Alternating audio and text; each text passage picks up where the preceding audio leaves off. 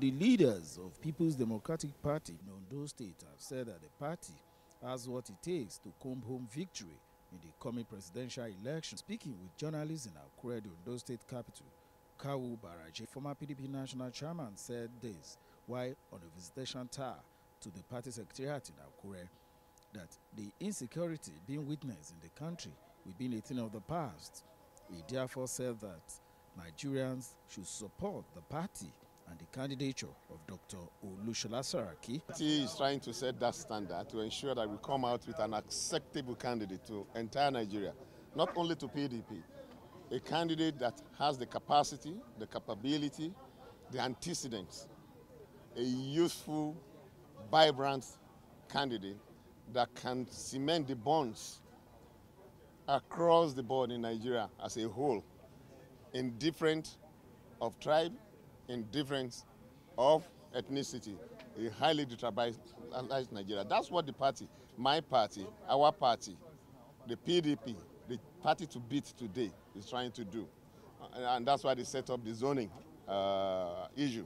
However, the exigencies of time, I think my party realizes that as an opposition party, we don't have a choice other than to go for what the Nigerians want, whether it comes from the south or it comes from the north. And I'm very sure that at the end of the day, that committee will come out with something that will make all the members happy. Not only that, that will make PDP more acceptable to the people come 2023. And the person that we shall come up with shall fulfill the desire of Nigerians. Also, Dr. Tayo Dairo, an ex-Y chairman in the state, said that the party will win the coming general election. Well, PDP is parading the best you could see in this country for this position of presidency. When we look at the integrity of the people we are presenting, we looked at their knowledge base, we looked at their understanding of this nation, we looked at their capacity to drive this nation, most especially at this time that we are at the precipice.